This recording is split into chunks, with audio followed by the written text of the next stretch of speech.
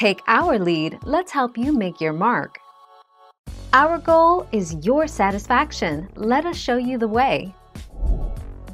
To turn a B747 from a 4-engine aircraft to a 2-engine aircraft, you'd have to install engines that are powerful enough that the plane can take off using only one of them. One of the certification requirements for any multi-engine airplane is the ability to take off safely with one engine out.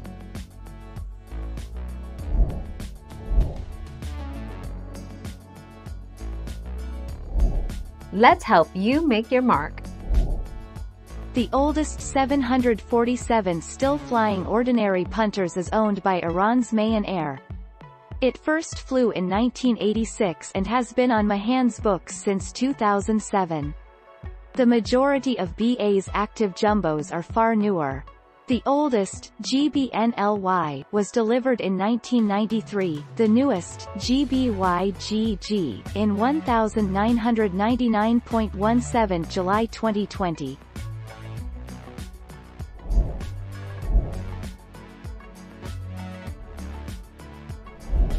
Let's help you make your mark.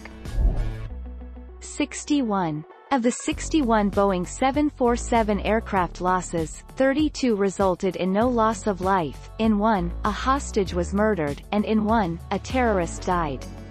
Some of the aircraft that were declared damaged beyond economical repair were older 747s that sustained relatively minor damage.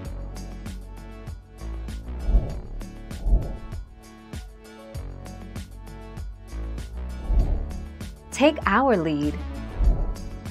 If both engines fail, the aeroplane is no longer being pushed forwards through thrust, therefore in order to keep the air flowing over the wings, the aircraft must exchange energy through losing altitude in order to maintain forward airspeed.